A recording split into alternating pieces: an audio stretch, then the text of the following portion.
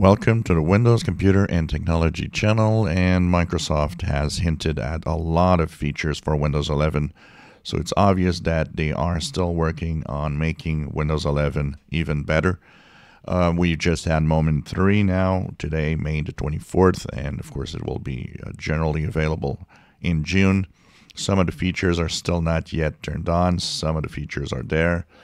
And there's going to be a lot of interesting new things coming in the future. So we know that in June, there's supposed to be Windows AI Copilot, which will be added. There will be an updated store with artificial intelligence. No official data as of when all of that is going to be happening. One of the things that I think is going to be very, very interesting for a lot of us is the addition of something new.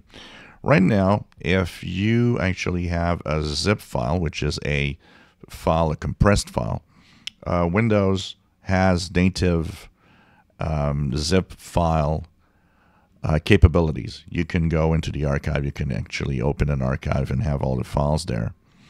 But there's going to be more formats added. The formats that will be added are 7-zip, RAR, and GZ. These are at least some of the features. There could be others added as time goes by. So they say this is going to be rolling out, of course, for probably insiders at first. We expect that a lot of these things might actually be in 23H2. So this is nice because you won't have to download any software to open these different formats of archives, which is really good. There will be app backup and restore capabilities that will be also added. So these are kind of interesting options coming.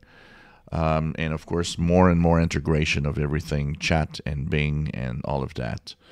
So this means that there will be a lot of things coming out this fall for Windows 11, and it will be, of course, for Windows 11 23H2. There's a couple of reports that actually stated that 23H2 was canceled. You might find that on the web. It's not true. That's actually what happened. It's the way that it's done is different. So now we got the moments and all of that.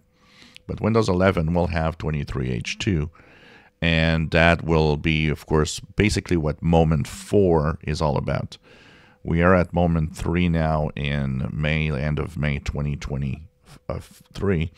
And of course, Moment 4, which will, of course, bump up that build number to 23H2, is to be somewhere this fall. So maybe October or around October, November, with all of these new features, and even more as they are teasing that there will be more things coming to Windows 11. So Windows 11 development is definitely not over, and a lot of things will happen before the end of this year with the next updates that we will have later on. If you enjoy my videos, please subscribe, give us a thumbs up. Thank you for watching.